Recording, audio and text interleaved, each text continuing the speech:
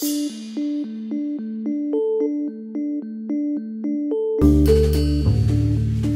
chose this course because I have an interest in design and technology at the moment, and it provides a lot of opportunities, especially with UCAS.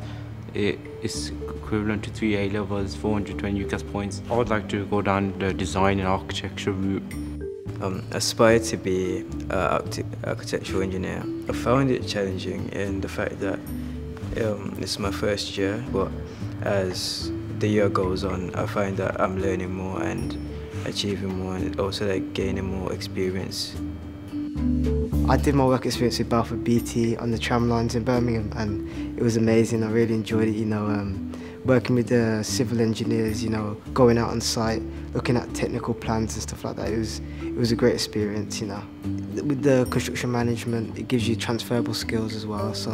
And this course, especially the TechBac, you don't necessarily have to stay in construction, but it prepares you extremely well for the industry. And also, I found really useful the CV builder, because I wasn't quite sure how to structure my CV.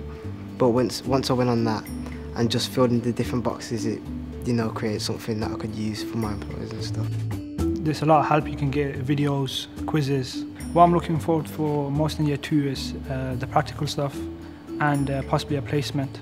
Hopefully to become a structural engineer, because I like challenges, and in structural engineering there's a lot of challenges with the building, and it's good pay.